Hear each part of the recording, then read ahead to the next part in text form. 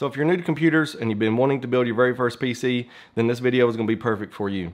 I've been wanting to do this video series for a while now, kind of an intro to computer hardware, and today's video we're going to start off with the motherboard. To me, the motherboard is kind of like the backbone of the computer. Everything connects to it, all the way from your CPU, your RAM, your power supply, your video card, SSDs, hard drives, everything. Pretty much anything that goes inside of your computer or that you will use will connect to your motherboard at some point. So what I want to do today is go over the motherboard, pretty much break it down part by part, section by section, show you where everything connects so that you get a better understanding of how the computer works and the purpose of each port on your motherboard.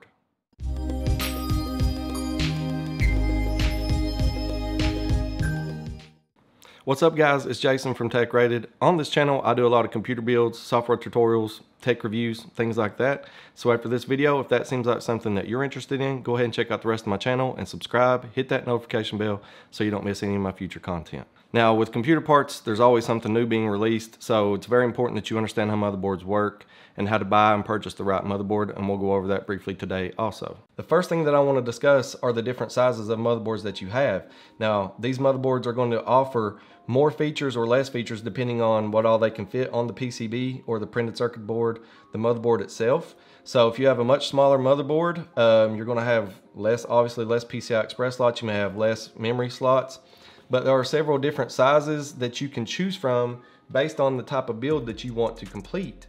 So you have mini ITX. Now this is going to be the smallest one, designed for very compact builds and cases. Typically this only has like a single PCI Express slot, meaning that you can only fit one graphics card. Then you have micro ATX. Now this is smaller than your standard motherboard but has more features and it has more expansion slots than a mini ITX board. Then you have your ATX board. Now this is an ATX board, so it's kind of got pretty much everything that you need built into it.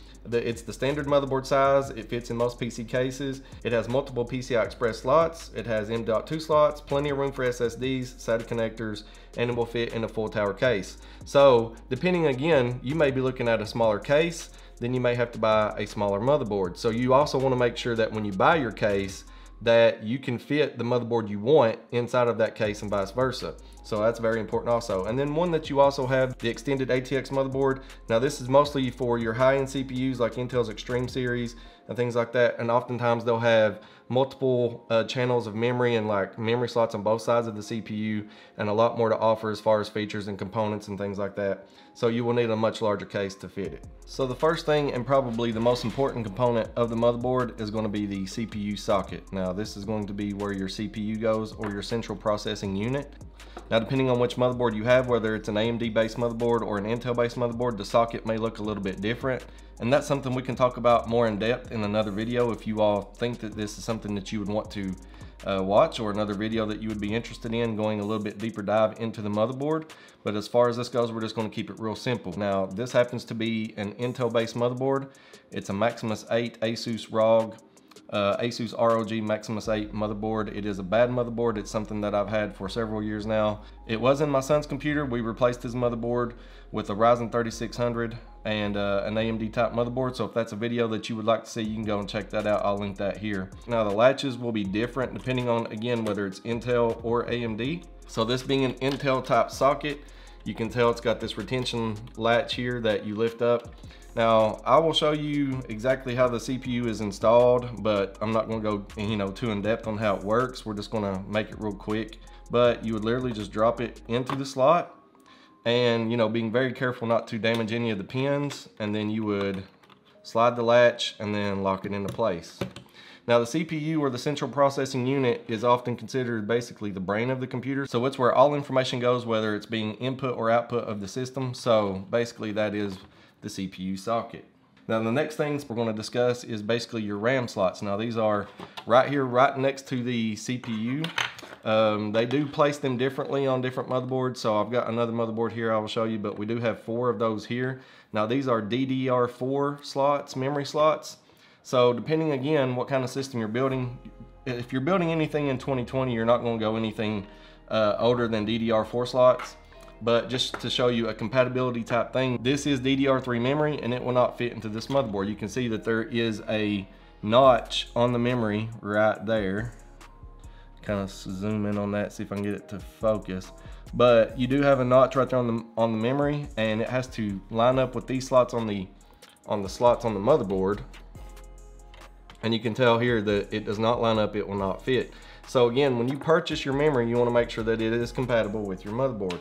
Now, here's another one that I have. I'll just kind of let you see these side by side. We do have another much older motherboard here. This is probably a computer I built about 6 or 8 years ago.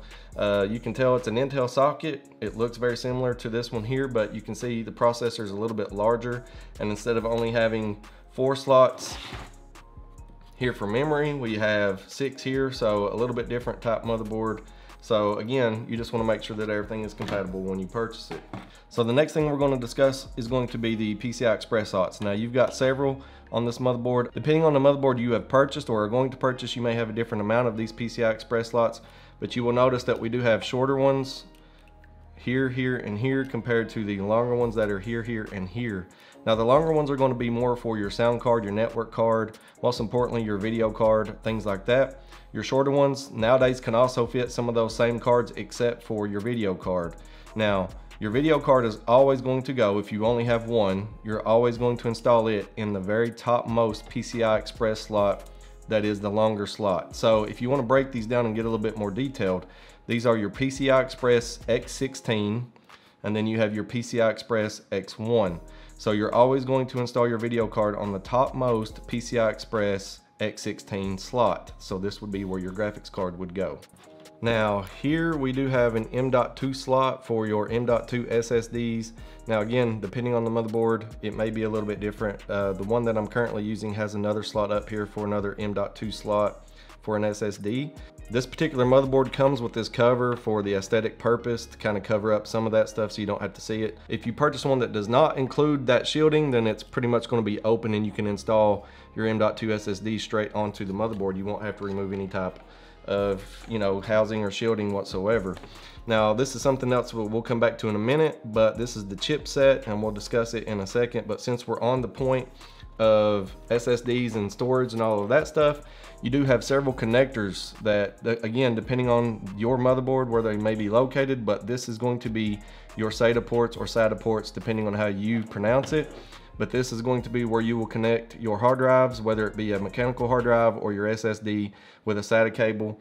And you know, you've got several here, so you can connect several different hard drives to your computer. Now, if you are brand new to building computers, or this is your first computer and you're just wanting to get to know your motherboard a little bit better, you can actually take a look around the motherboard itself on the PCB, which is the printed circuit board.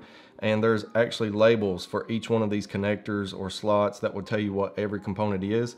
And you can also match that up with your motherboard manual, and it will kind of guide you and let you know what all of this stuff is. But I'm going to try and point out the most important things that we use on a regular basis when building a computer. So right on the side, and keep in mind, throughout this whole video, I may say it several times, but it's very important that you guys understand that this motherboard may be a little bit different from yours, so you may find some of these pieces or parts, connectors in different locations. So this is going to be your USB 3.0 header. So this is going to be where you would connect the cable that runs inside of your computer case to this header, and then it would run basically to the front of your computer. Now, the next thing that I will discuss is going to be your power connector, and that's going to be where you will connect your power supply to your computer. That is going to be right here. Now, for most cases today, you're going to have a 24-pin power connector, so it's going to provide power to the motherboard.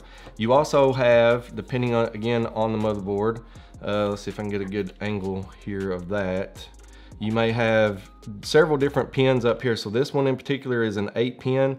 You may have a 4-pin, 6-pin, 8-pin, but this is going to be the additional power connector that you will use to connect your processor. So that's where you would run that cable so that you would be able to supply the power required for your processor to work properly, so you do not have any type of issues with crashing or anything like that, especially if you plan to overclock your CPU.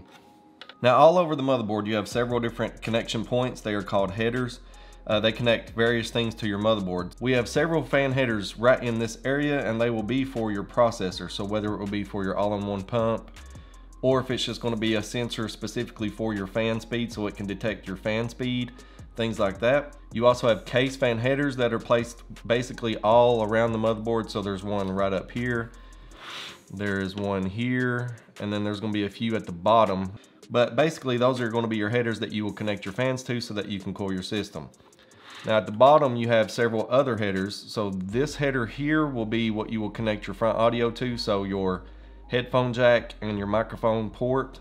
There will be a cable that is connected inside of your case. It will run to this set of pins here, and that will be how you connect your front microphone and headphone jack. This header with the white plastic outline is going to be your RGB header. So it's going to be what you would use to connect your RGB controller or your fan controller to that may have RGB. Those would go right here. So we also have a whole section down here at the bottom that have other headers also.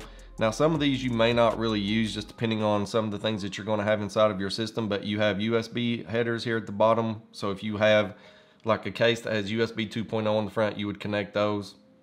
You also have your front panel connectors. Now this is going to be where you connect your power button, your reset switch, and all of that. It will also have those labeled right here on the PCB. Now a few other things that I'm going to mention may or may not be again on your motherboard depending on what kind of motherboard you have. And that will be like, say, an LCD panel here that kind of gives you error code readouts. A lot of motherboards do have these things here, so like if you get some type of issue with your motherboard, it will give you some type of number output here, and then you can go look it up in your motherboard and it will basically help you diagnose the problem that you're having with your motherboard. And then again, a lot of motherboards do have these power buttons. So this is a power button and a reset switch, so you can use this to power your computer or reset it if for whatever reason you cannot get your computer case connected correctly, or if you're just doing some type of troubleshooting or trying to diagnose some issues, you can use those two buttons there. Another component that seems to get overlooked quite often, and it's basically because you don't really have to worry about it for the life of your motherboard, is going to be your CMOS battery. Now mine is right here under that shroud. So the CMOS battery, what it does is it allows your system to keep the correct date and time, even if you disconnect the power from your computer. So let's just say you need to disconnect the power cable to do some cleaning or to do some type of update or upgrade to your system. Then when you disconnect your power, if this battery is dead and then you connect everything back up and boot your system, you're going to be brought up, your system will boot up with the wrong date, incorrect date and time. So this battery puts off very little charge, and it allows your system to keep that correct date and time even if you have it disconnected for any reason, like I said, to do some type of upgrade or to clean your system. Now I'm going to use this motherboard for this portion, and because we're going to be discussing the voltage regulator module. Now a lot of those are going to be right here wrapped around the processor. They basically provide the power you need to your processor to do any type of overclocking and things like that. So when you buy your motherboard, you want to make sure that you got good reviews, and a lot of people say good things about the VRM, especially if you plan to overclock. Okay, so going back to one of the components I mentioned earlier, we're going to discuss the chipset. Now the chipset, like I said earlier, does have to be able to talk and work well with the CPU. So there's going to be different types of chipsets, and they're going to have different types of features. So if you're looking at some of the higher end Intel CPUs, you're going to want to pair that with a higher end Intel chipset, so that will allow you to overclock and do things like that, and also provide you with a lot more features. Same with AMD. If you're looking at overclocking and using a higher end AMD processor, then you're going to want to pair that with a higher end chipset. But if you're getting into the specifics of a chipset, I can kind of bring this up here. If you're taking a look at, like, say, Intel, they have several different types of chipsets still being used today. So they have their 300 series right now. So they have, for their budget chipsets, you have the H370, the B360, and then you have their Z390, which is going to be their high end. And then you have, again, like I said, the AMD socket, which is AM4. Now they're going to have several different chipsets also. So they're going to have their B350, B450 chipsets, and then they also have, like, say, their X470. When you hear that, when you hear Z or X, that's going to be the high end. So if you're looking at an AMD chipset, the X, if you have anything X, that's going to be their high-end chipset, and then you're going to have their more budget-friendly chipsets, which is going to be B450, B350, and so on. And usually that just means that they have less options on the motherboard, so it may not offer Wi-Fi or the ability to overclock or things like that. Okay, so last but definitely not least is going to be the rear I/O, or the rear input-output ports on the back of the motherboard. Now this is going to vary based on your motherboard, but I'm going to cover the ones that you'll probably have and that you'll probably use. You do have a couple buttons here for BIOS flashback if you need to do that for any reason, if you have any type of issues with your BIOS. You do have a couple of connectors here that you'll use for your Wi-Fi antennas if you decide to use Wi-Fi instead of using an Ethernet cable, which will plug in right here. This is your Ethernet port for your Ethernet cable. You have the blue ports here, which are going to be your USB 3.0. Now you can at some point have HDMI ports and display ports, but for the most part you won't use those, especially if you're using a gaming PC or you're building a gaming PC where you have a video card and that's where you'll connect your monitor. And then underneath over here you have some SATA ports, extra SATA ports, external SATA ports, a USB Type-C port. So on this particular motherboard you have PS2 port for your older keyboards and your older mice. And then I have another couple extra USB 3.0 ports. And then right on the end up here you have all of your sound outputs. So you have basically a lot of these different outputs here for surround sound if you wanted to plug like a surround sound system into it. You also have a pink input here for your microphone. And then you have this port here, which is going to be your optical output for your sound also. So you can, hook up a speaker to that or a surround sound system. All of these sound ports are pretty much aligned right here with the Supreme FX. All of the components that are underneath this shroud for the circuitry for the sound and all of that. So it's basically right in line with the ports here on the back.